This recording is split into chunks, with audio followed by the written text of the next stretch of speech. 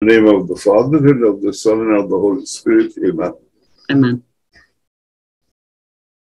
Heavenly Father, we ask, send us the Holy Spirit, that the Spirit of light, the Spirit of knowledge, Spirit of inspiration, we have this Holy Spirit with us, direct our words, direct our expressions and our thoughts, that this interview would turn out all right, exactly as those who initiated planned to do it.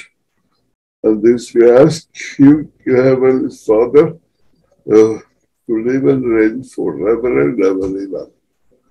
Amen. Father, Son, Holy Spirit. Amen. Amen. This is Father Julius Leloczky, and he's written an interesting book called That They May Have Life. And tonight on our Author to Author show, this is the book that we will be discussing. This is an interesting title, That They May Have Life. Could you tell me what it is that led you to write the book? And Okay. I don't know where to start. I could start with my vocation by 60, 70 years ago. I don't want to go back that far, but I go back to 1980s. In 1982, I think it was 1982, I don't know whether you remember the name Adrian Kahn, who was a famous author in the 70s and 80s. I don't know what order was his religious order. He was a religious, and he wrote, I think he was psychologist or but a very accepted, very popular author in those years. And he had a little book, The Woman at the Well. It was about the maybe 120 pages book, just a long meditation about the story, the Johannine story of the Samaritan woman at the well. And somehow, as he meditated on this passage, I became aware how important in St. John the word life is. St. John has several key words, key expressions, like light and love. So there's a good number of words which are very rich, and he uses quite frequently these words, and using these words, he wants to pass a message. You know that they say that if somebody is studying biblical Greek, you should start reading the Gospel of St. John, because his vocabulary is the smallest. Exactly because he has these key words, and which always come up again and again. So in this book, that word was life.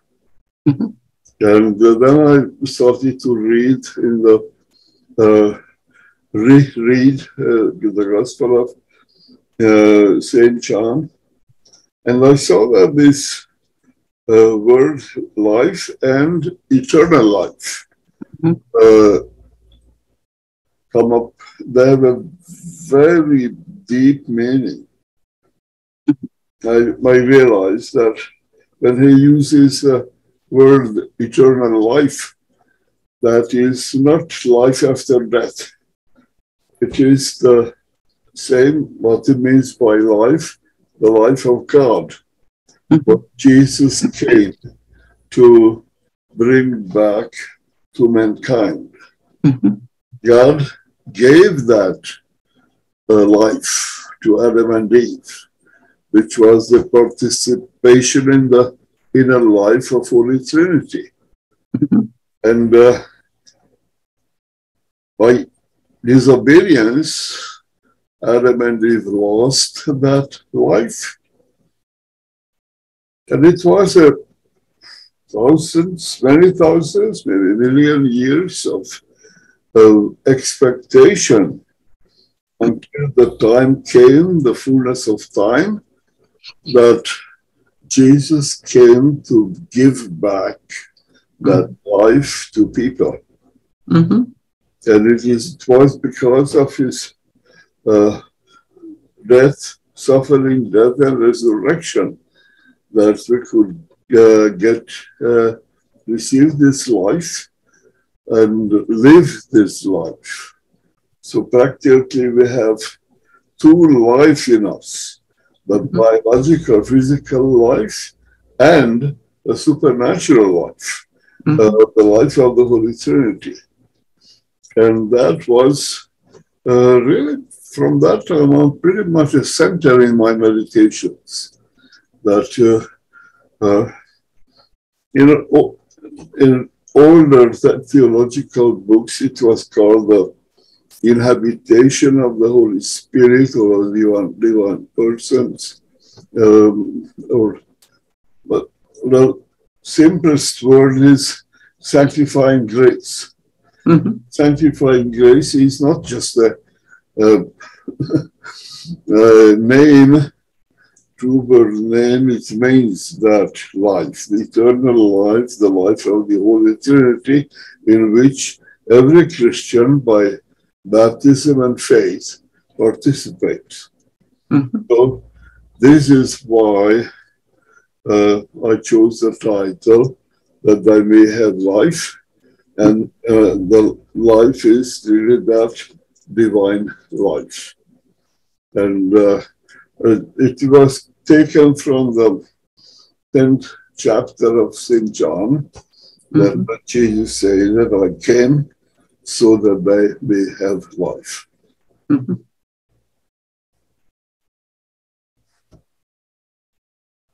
So this was the reason of the title. We're lucky. Anything more? You ask another question. So, I'm always fascinated with the supernatural life.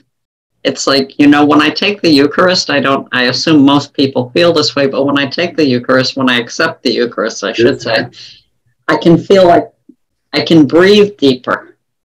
It's like, and I mean, it's actually a physical reaction. Yes. It's like there's more life in me than there was 5 minutes ago, It's amazing. Yes. Yes, it's fantastic. It's fantastic. Yes. And many people don't realize that. Excuse me, I just got unfortunately, many people do take the Holy Communion so mechanically, without thinking. Really, they take it almost like it was only a wafer. And that is the greatest reality. Yeah, it is. I'm living in the community, and when we get together in the afternoon or evening, one of the fathers asked me that, what was the peak experience of your day? And I said, it was Holy Communion. Yeah. Every day that is the peak experience. So, it is. Yeah. And people take it for granted. That's right. That was what I always inculcate with my students. Not only about the Holy Eucharist, but about anything, particularly that kids should not take for granted their parents, because that is a sin. I mean, to take anything, so anybody taking for granted love, that is horrible sin. I mean, love is the greatest thing what we can pass on to each other. We have to appreciate that. So taking for granted that is something sinful. It is. I agree. It just makes me sad. Yeah. Yeah. Unfortunately, many kids do that. Many kids.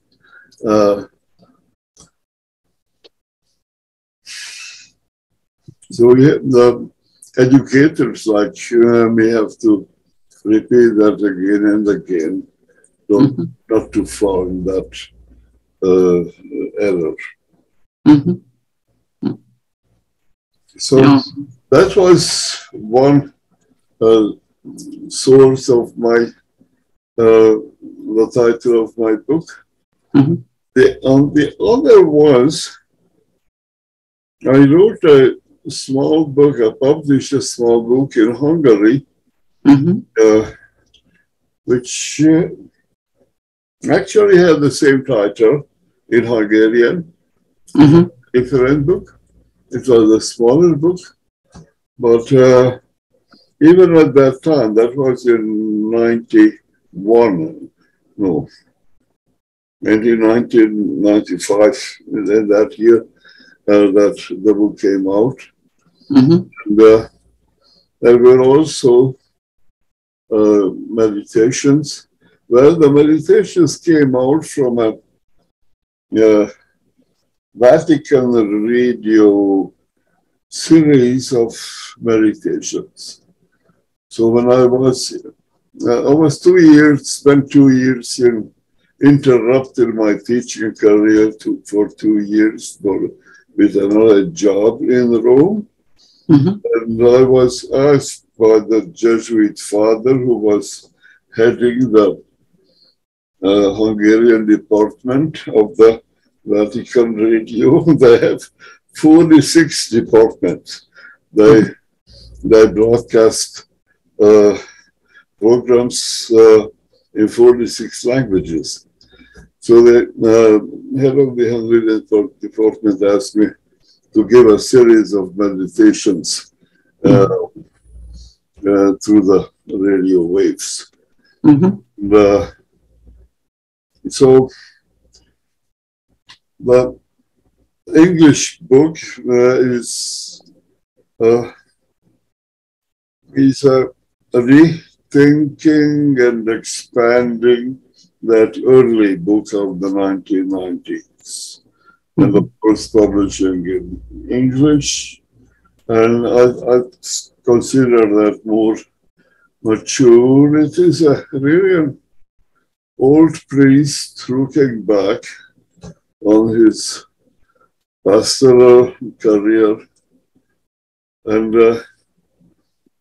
I thought that there are a number of insights, maybe original insights, which accumulated through the years. And I wanted to put them, collect them together, almost like gems in a little volume. And so, as I mentioned, I told Father Sebastian that we had the book self-published almost 2 years ago. And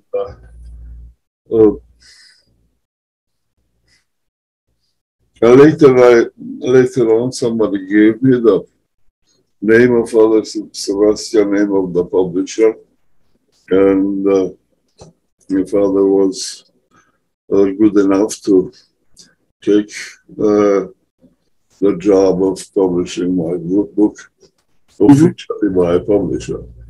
And I'm very glad to do that. I hope maybe it will be available through Amazon.com. Good. Okay. Ask more questions. Well, I have to make the comment that the word gems really says how precious this is to you. You know, it is. Little insight. But through the years, I discovered, and I never seen it, but never heard it by anybody else. So, so I put them in the different meditations of the book. But still, the idea of eternal life is going through all the meditations. That basic idea, the basic thought of John's Gospel was really a driving, motoring me to meditate and to express these meditations. Put them into writing.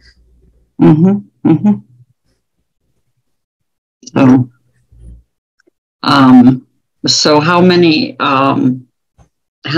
different types of insights do you have in this? As a number of meditations, 35. And,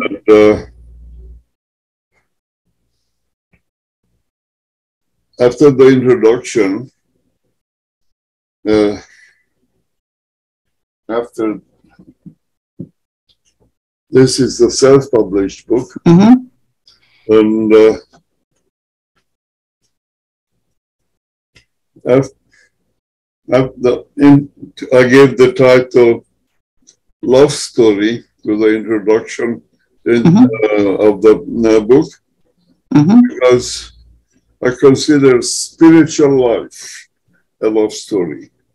Every person has this love story, which is maybe even more important than just falling in love with a human being. Yes. In love with God is much more important. Of course, I consider the human love stories as coming from the big love story. So, just like for St. Paul, for example, marriage, love between man and woman, reminds him of the love between Jesus and the church. And so, when a man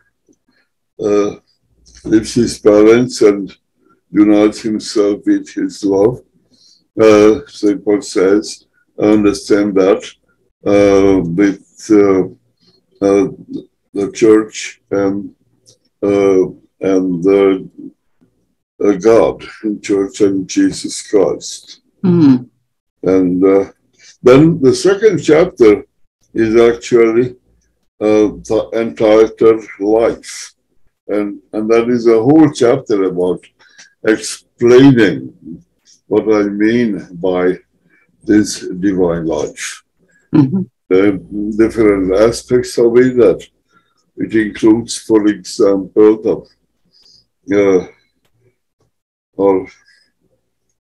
being God's children, and well, it's so connected with the call of God to be holy. And that is exactly, I mean, to live out completely that eternal life is holiness. And several places, St. Paul, the Gospel, the Sermon on the Mount,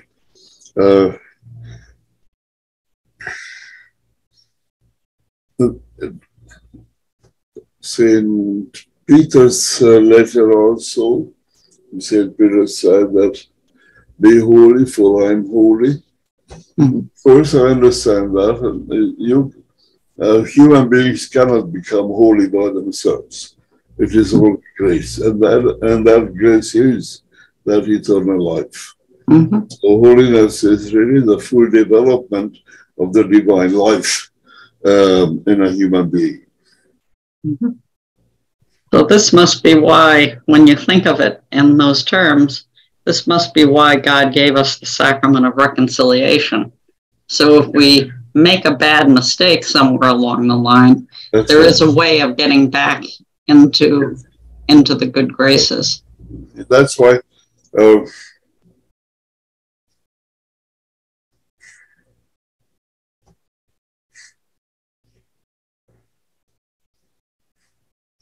the meditations go so kind of not in very logical order, but after the chapter of life, I love the first few words of the letter to the Ephesians. I have a meditation on that. And after that, I start with the church, the Christian year, the liturgical year, starting with Advent, Christmas, Lent, Easter, Ascension, and then going on to Pentecost and Holy Trinity, Holy Eucharist.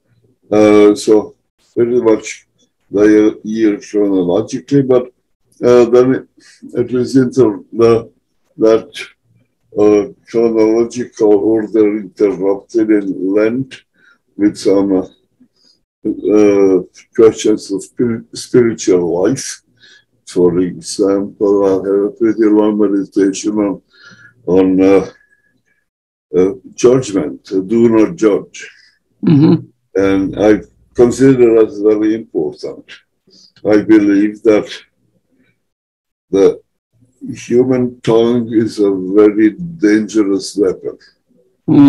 And by his tongue, a human being can almost like to kill. I mean,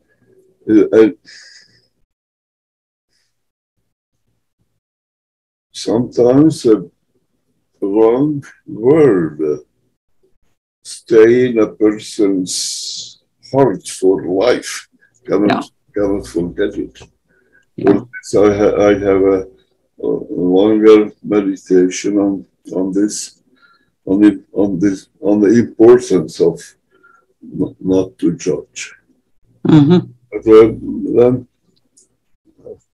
it goes on to other topics. I have a chapter on what I call the passion, which I really mean enthusiasm. Of course, passion has two meanings: passion of Christ, passion, and I like the word passion, but passion can be good and bad. So in itself, the word passion is neutral.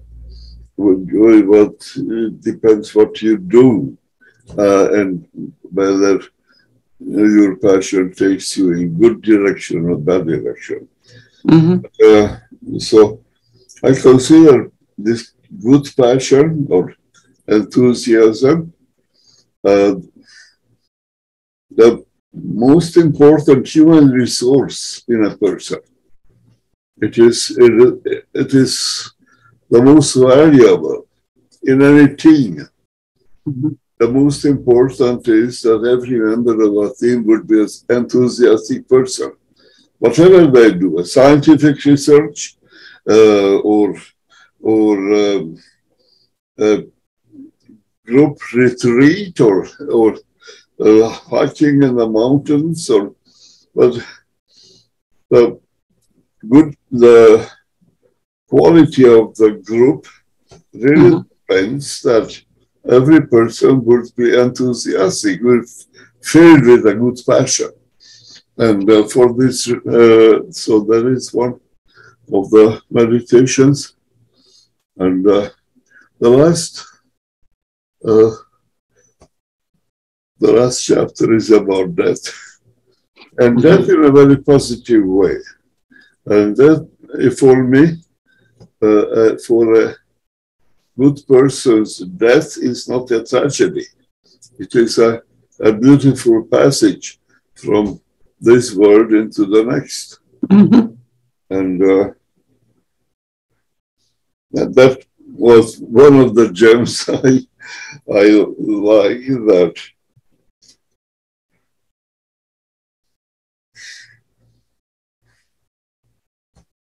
for me,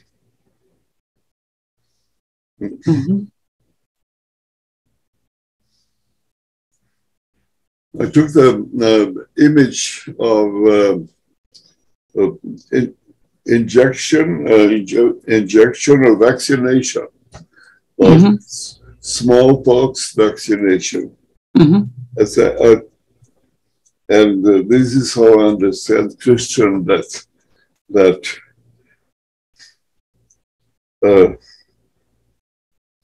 the smallpox vaccination is actually giving you a portion of smallpox in a small, for 3 days. You are sick with smallpox, with a light version of smallpox.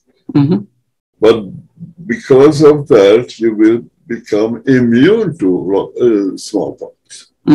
So that's what I understand with Christian death. It is like a smallpox shot by which we are immune against anything evil and immune against eternal death, and we just pass on to eternal life. And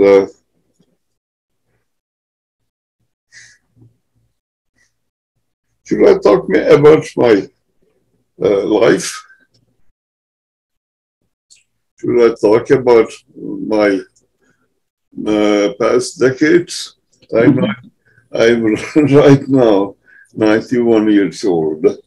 Oh, wow. I would never have dreamed that. Yes, I was born in 1932 in Hungary, and wonderful parents. And before World War II, I was still small, but I could enjoy the peace before World War II. My brother, who is 10 years younger than I, he was not so lucky because he was born in the middle of the war. So his life was just bombings and running and so fleeing, but and then communism. So they had difficult growing up. I still enjoyed a few years of peace with very good parents. My sister was born not long after I was born, so we were pretty much growing up. I was, when the war started, I was about 10 years old. And when the war really started in Hungary, my parents were good Christians. Particularly my mother, she gave us a good Christian education. And I went to a Benedict boarding school. And so that was the time when I was imbued by a monastery life. I didn't notice at that time. And at that time, I didn't want to be a monk. But I love the place. And those 4 years, I was there 4 years. stay with me, and I loved those years. And so that was food for me for later years. And when I was in a public school for high school, why? That's an interesting reason why. Because my family had a French pastry shop. We had two stores. One was for my father, the other for my uncle, my dad's brother. And it was a good business until in 1949 the communists took it away. So it really changed. I'm sure that if there is no communism in Hungary, I would have become a baker. Because this is natural. I never thought anything else. I have to continue the family business. My grandfather started the business in 1885, and I just have to continue. Of course, in 1949, the communists took it away. They nationalized every store, particularly whoever had even one employee, having one employee who was a capitalist, exploiting the employee. And that's communism. Anyway, because we didn't have the store, and right after my high school graduation in 1950, I went through a second conversion. I met a group of very good young men, and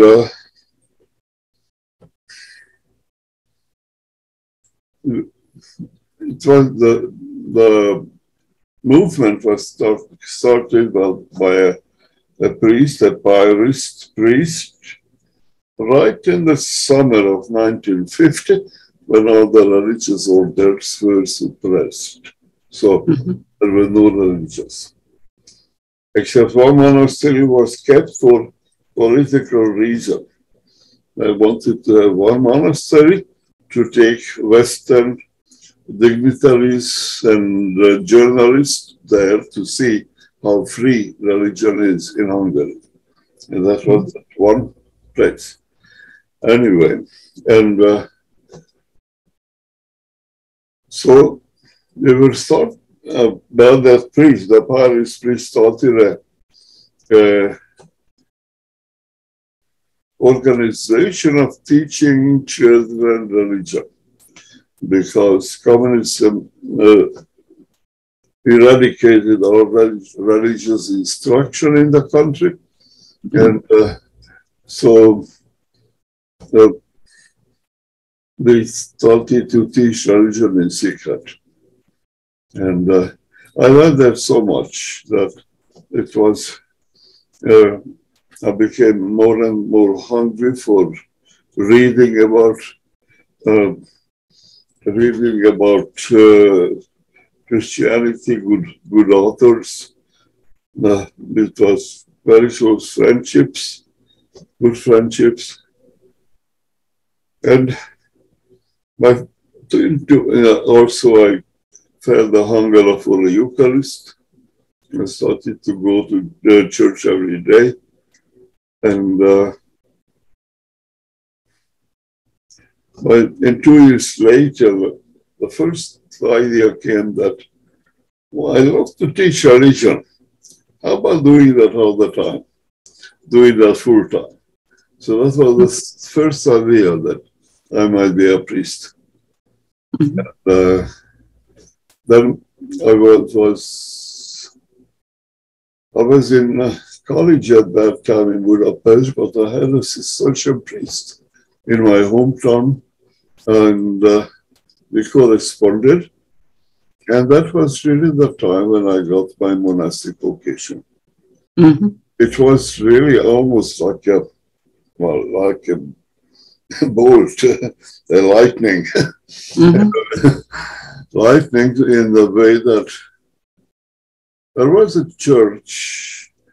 The communists allowed a seminary in Budapest, And I like to go to the church. It was called the University Church.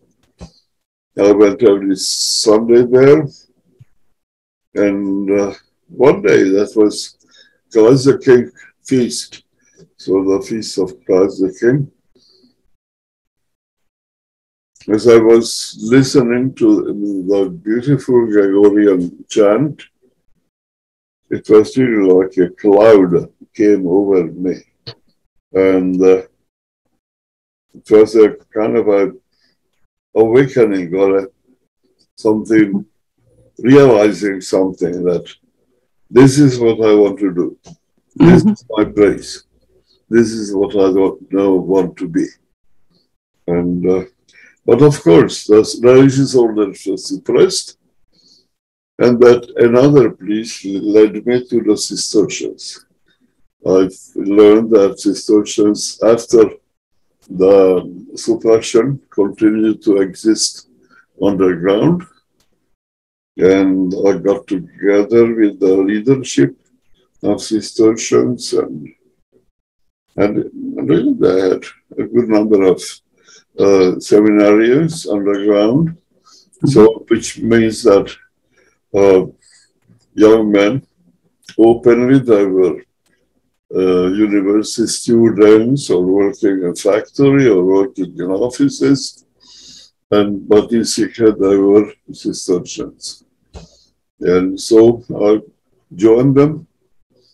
I became a novice in 1954. I took my first vows in 1955. And then in 1956, the Hungarian Revolution came. It was a spontaneous outburst of anger. And it was a great surprise for Moscow that a Hungarian nation revolted. And for 2 weeks, there was freedom. And well, of course, the Soviets couldn't allow that such a revolt would win. So it knew hundreds of tanks came in the country, and they defeated the revolution. But the western borders were open, because before that there was the Iron Curtain. It was impossible to leave the country. But the revolution opened the borders, and our superior, the social superior, said that those who are living in the world, the young monks, should go west to the Western world to study. And so I also went. At that time, there were 200 Cistercians in Hungary. And, 14 Cistercians left at the end of the revolution, after the defeat of the revolution. 6 priests and 8 seminarians. The 8 seminarians were all sent to Rome. And that was, you can imagine the culture shock to be an underground novice in a communist country and come to center of the church and freedom, and we could wear certain habits and all that. So that was a great culture shock. And to make long story short, I spent 8 years in Rome with studying, and in 1964 I got, the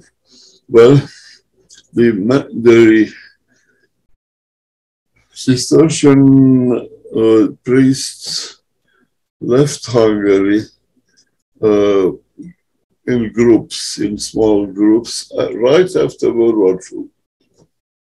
And in 1955, they gathered. They were in a small place, small monastery. It was not possible to open a school or that. Anyway, the Cistercians started to gather in Dallas, and I built their monastery with the help of the bishop in 1958, and I came in 1964. So when I came, we were all, there were 34 Cistercian priests in the monastery, all Hungarian. Imagine, at that time, all 34 were Hungarian. Today, we are 25 in the monastery, and I'm the only Hungarian who survived. And but then, after 1 year parish work to learn English, I started to teach in our prep school. We have the prep school was started in 1962, so it's already 60 years old, and it's a very, very good school, and I enjoyed teaching there for 20 years. I was also librarian, and so it was not without problems. There were conflicts with the older priests who came out, who didn't know communism really, because I came right after World War II, before real communism started. So they didn't understand that. But eventually, so the monastery didn't grow very well. I mean, first, one of the Cistercian priest's brother, who left the Hungary also in 1956, he entered. He was the first novice. Then 2 young men from San Francisco entered, and then 2 novices. Yeah, one of them was our student from our prep school, but we didn't have any vocations. By 2000, only 6 new vocations joined, and old people were dying. And then something happened. It's a funny story, I mean a miraculous story. Mm-hmm. Had a really holy novice master in Hungary who died pretty young. And our abbot at that time was a Hungarian priest, and then his Farkasfalvi. He prayed to this novice master, Lawrence, Father Lawrence. Father Lawrence prayed for the monastery. And he was very specific. He said, please send us 5 good vocations in 10 years. Lo and behold, Father Lawrence sent us 10 good vocations in 5 years. Mm-hmm. And so this is how really the flourishing started. Now, almost every year we have 1 or 2 vocations, mm-hmm. and we are 25. And so I'm retired. Of course, I'm retired, and I have had a very bad COVID in 2020, and it left some permanent damage on my lung. Since then, I have to have the oxygen. I walk with a walker, but otherwise, I'm doing fine. Mm-hmm. So this is my life, and I was mostly teaching religion, sometimes other things, history. Like 1 year I was teaching even Hungarian language. Now,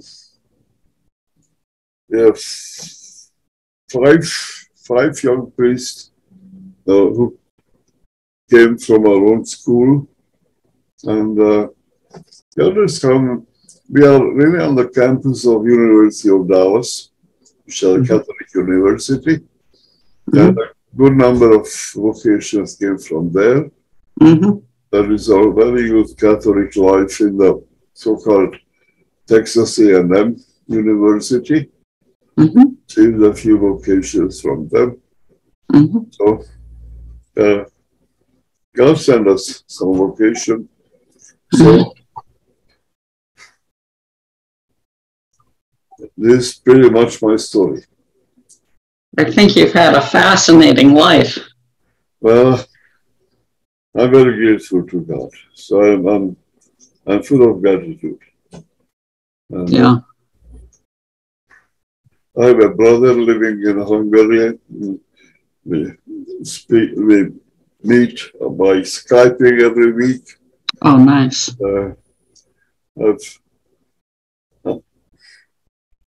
So I don't know what else I could tell you. I told about the book I wrote, told about myself, and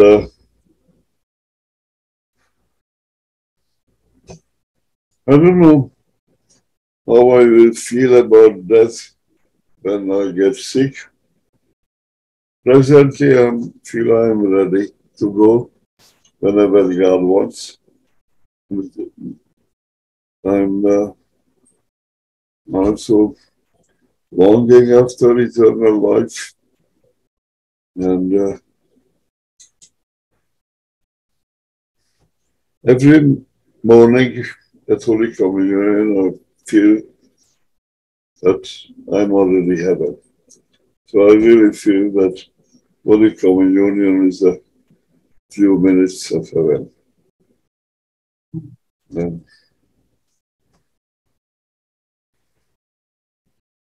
Now, 2011 was an important year in my life. That's when I stopped teaching in our school. And from that time on, I was pretty much in the pastoral service, pastoral ministry.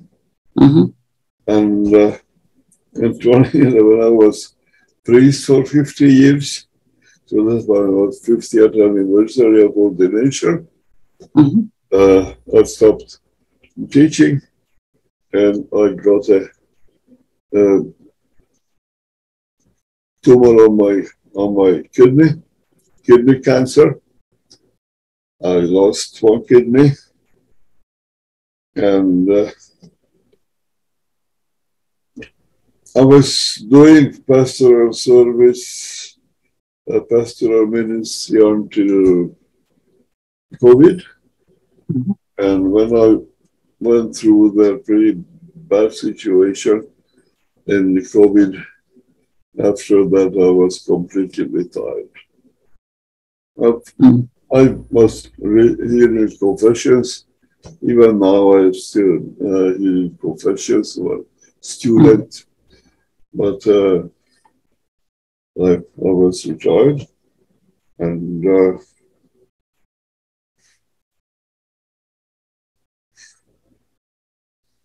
so through my retirement years, I wrote my biography. I thought that for some people, so for some people it will be interesting.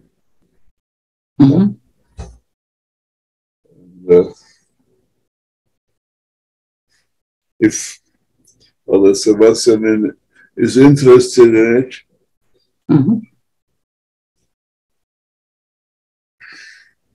I could send him, and if he likes it, I will edit it and make ready for publication. But this is my life.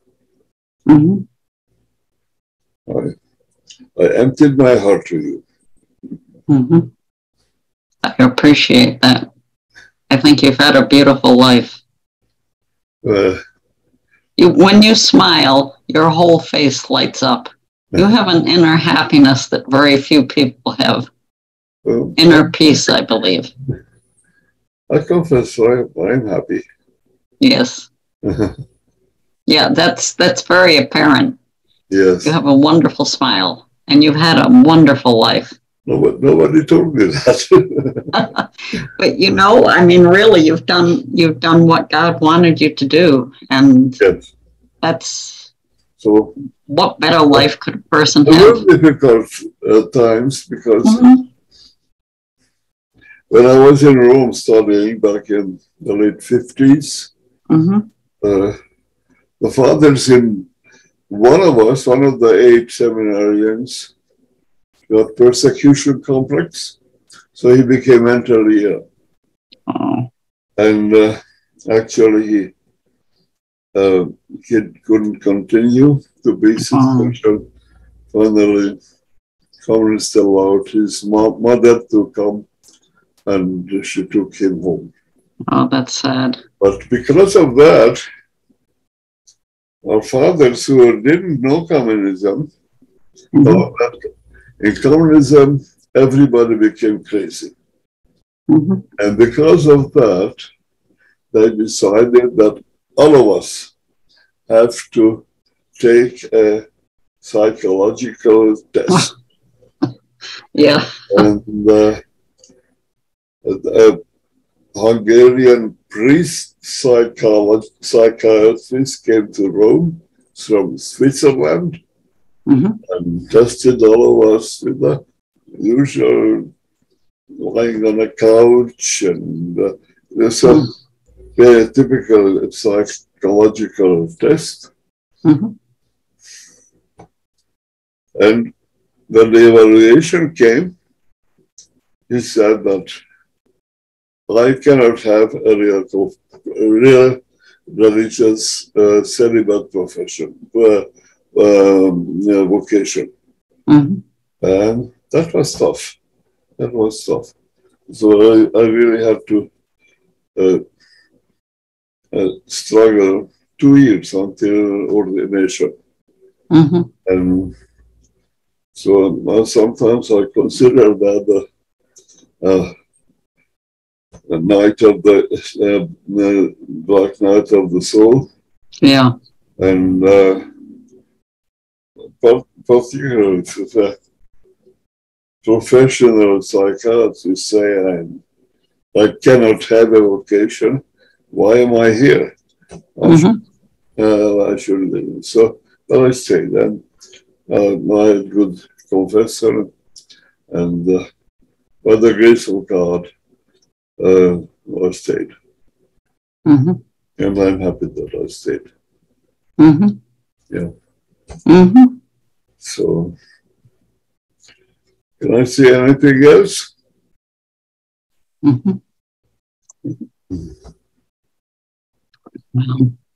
Have any more questions?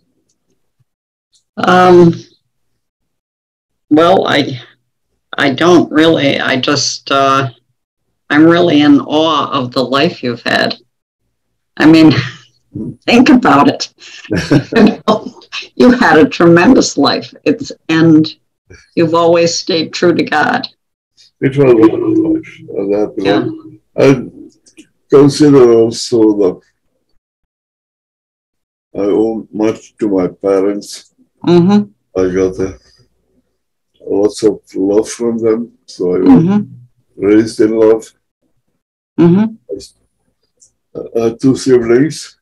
My sister was very close to me in age and in love, sisterly brotherly love. Unfortunately, she died a few years ago in Alzheimer's. It was very sad to see how she declined. But we have good memories. And I have a brother who's 10 years younger, he lives in Hungary, and we keep in touch. Well, you're lucky. You had a loving family. Not everyone does. Yes. It was not easy because after World War II, when half of the country was in ruins. Mm-hmm. There was a very much great shortage of homes. And because of that, 2 families lived in the same home. Mm-hmm. And my uncle and my aunt lived there. They were a childless couple. Mm-hmm. And there was an old lady whom my grandfather adopted. Mm-hmm. And she never got married. She never married. Mm-hmm. And we were 5. Mm-hmm. Parents and 3 children. Mm-hmm. Well, the apartment had 4 rooms, and we have only one of them. Mm-hmm. That was called our room, our room. Mm-hmm. And well, that was we didn't sleep all in the same room. Mm-hmm. We slept in 2 rooms. Mm-hmm. So, but even in this situation, my father died when I was 20. Yes, come in. Hey, Father. Okay. I was wanting to help you open a file. I need to open a file for you. Maybe tomorrow morning. Oh, sure. 8 o'clock. 8:15. I'm never on time Saturday morning, but yeah. That's okay. I will be here. Okay. This was Father Philip. Is the infirmarian. I have also how do I call it? I have lymphedema, which means my ankles are swelling. Oh, yeah. Yeah. Father Philip has to put on special socks on my. Oh, sure. Yeah, the compression socks. Yeah. Yeah. I have to wear those. I had blood clots. Oh, I had cancer, and one of the side effects of cancer, before you know that you have it, you get blood clots. So I had a blood clot in my left leg that almost went to the knee, but the one in the right leg went from the bottom of my foot up past my knee in two different vessels. So I have to wear those all the time. Otherwise, my legs go boof. You know? Yeah. I have to take off for night. During the day, I have to wear it all the time. Yeah, I do the same. Yeah, they're really a blessing. And I also sleep apnea, and I need oxygen. There are 3 machines around my bed. One producing oxygen. Yeah. And a long tube brings my nose. When I leave the room, I have to take canisters of oxygen. Sure. The other machine is filling the canisters with oxygen. And the 3rd machine is for night. That is a special CPAP machine. Sure. Mixes air and extra oxygen. So I have these 3 machines, and sometimes I feel I'm Frankenstein. Don't. They're a blessing. My husband, I married twice because my first husband died in 2006 and of cancer. And I remarried there were 4 of us, 2 couples that were very friendly. We ended up marrying. Bill's first wife died of cancer also. And my second husband, who was an extraordinary man, but he was similar in his medical condition to you. He had an oxygen concentrator. He had a portable one that he just carried because he had to have it all the time. And he had oxygen tanks.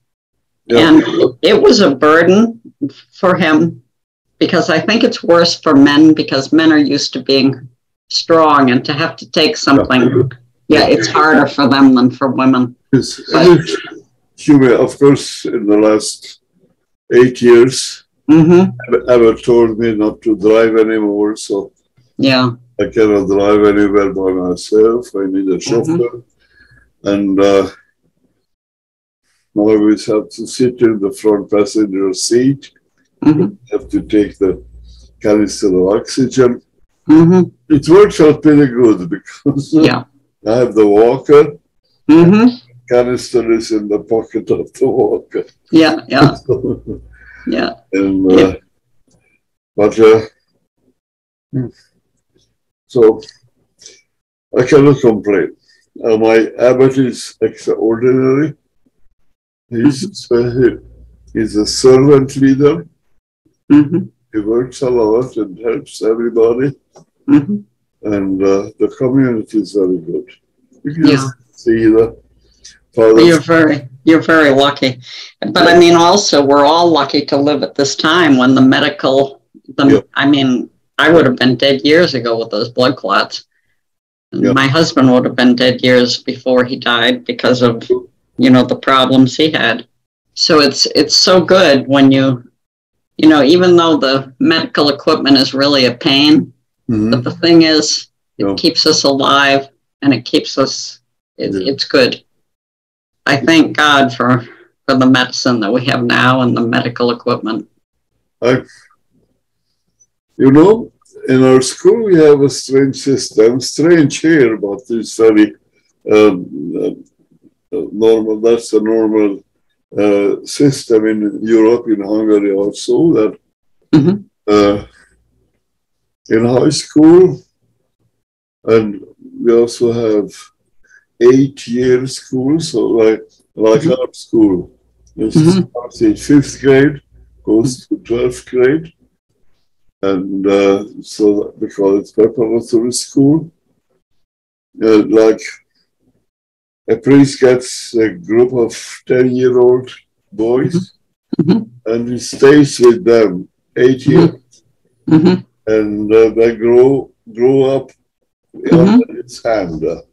And I have two such classes, and I first through 8 years become very close, and but the boys themselves, because the school is small, the whole only boys school, the number of students is 350, and every class is about 40 to 45, are in 2 sections, so 22 boys in each classroom.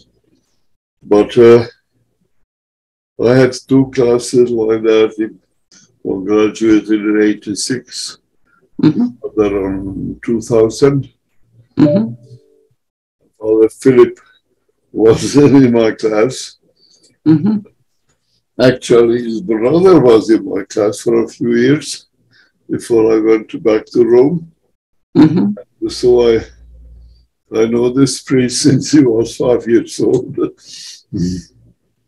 And also our Abbot Peter, he was our student. So I know the abbot from the age of 10. Oh, that's wonderful. And I saw him grow up as a wonderful young man. He went to college, I think in Maine, Bowdoin College. And when he was in junior year, it was then that he decided to become a Cistercian. And he interrupted his college, came to us, and with another same age young man, Father Gregory, there were 2 together novices. They graduated in University of Dallas, and both of them had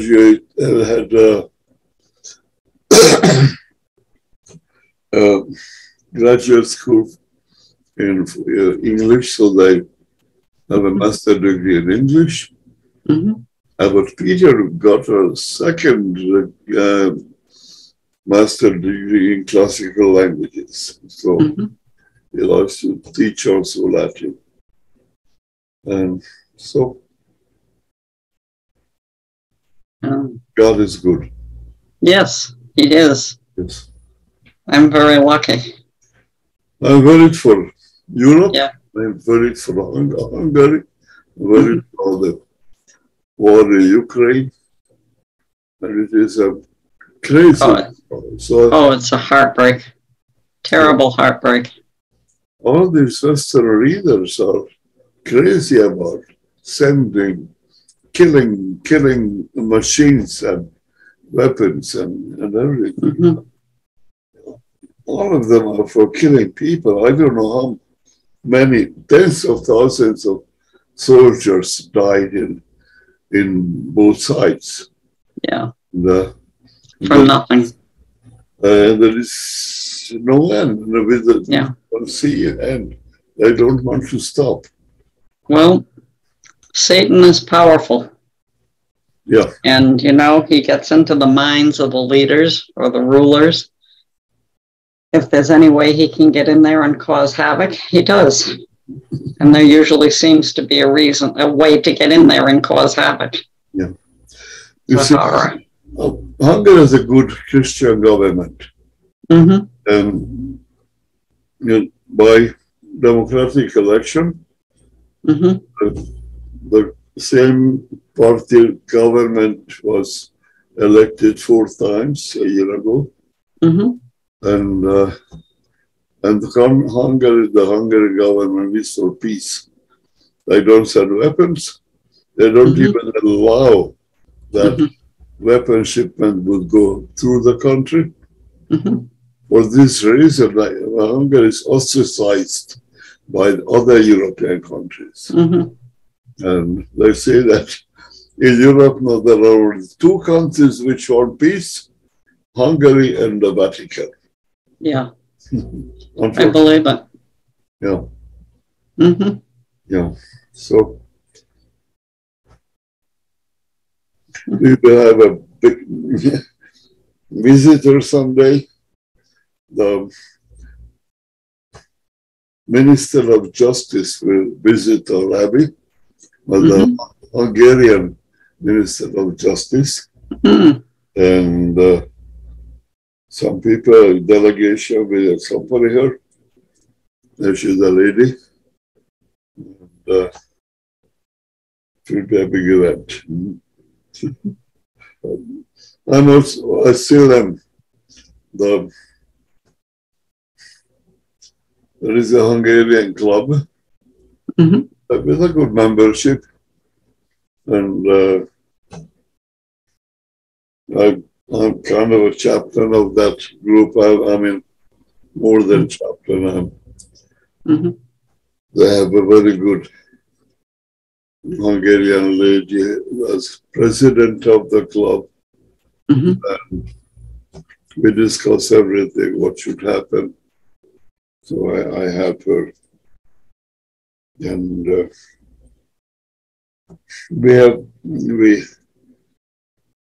you remember Cardinal Minsanti?